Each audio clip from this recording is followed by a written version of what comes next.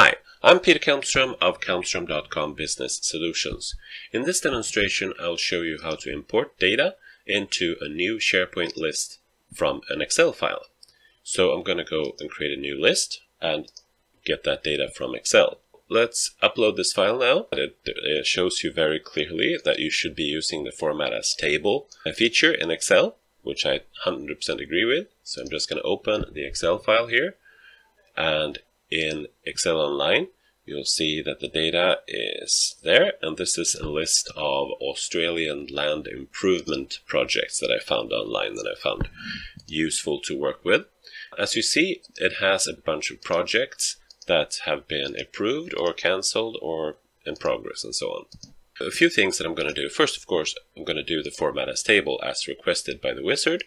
I'm also going to look at these columns and make sure that the first available one on the left is indeed the title. Because if it isn't, as in this case, the project title, then this one will become the SharePoint item title. So you want to make sure that the first available text field is indeed a title. Because in SharePoint, the titles are very, very important. The title field is very important for search, and also it's going to be displayed in forms and so on. So the title field is important. Also, I want to make this long column name here. I want to make that a bit shorter.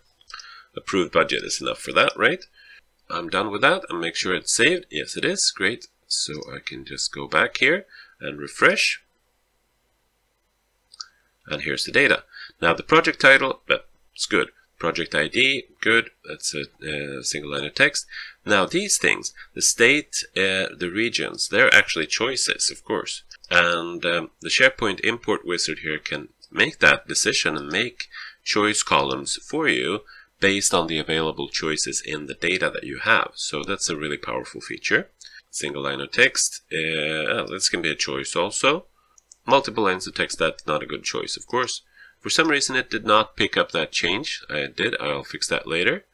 Then funding appropriation, that is a choice also. And the status is a choice. All right. So then we'll just do next and give that a better name. So projects.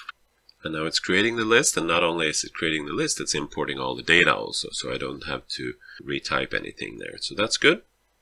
So it's 100% complete. There's 360 different projects in there. So we have the title, project ID, the project description is good, and as you see, that title did not get picked up. So let's rename that now. Column settings, edit that.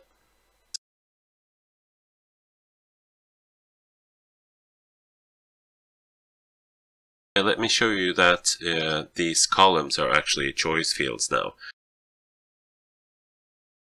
As you see, the states, they have picked up those available states there.